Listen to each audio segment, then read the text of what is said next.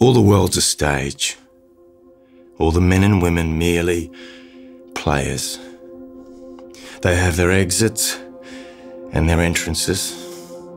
And one man in his time plays many parts, his acts being 7 ages. At first, the infant, mewling, puking in the nurse's arms.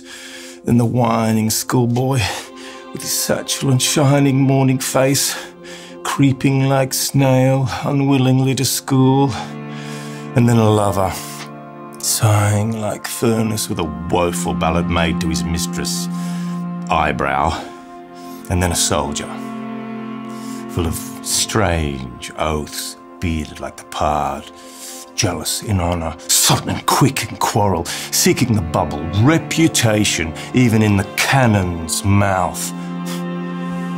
And then the justice, in fair, round belly, with good capon lined, eye severe, beard, formal cut, full of wise words, modern instances, and so he plays his part.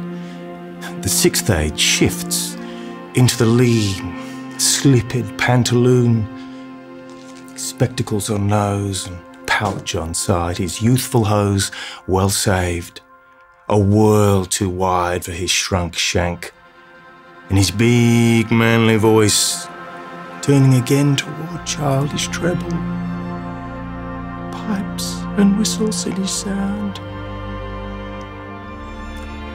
Last scene of all. It ends this strange, eventful history. His second childishness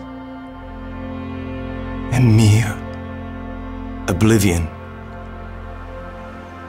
Son's teeth, son's eyes, son's taste. Son's everything.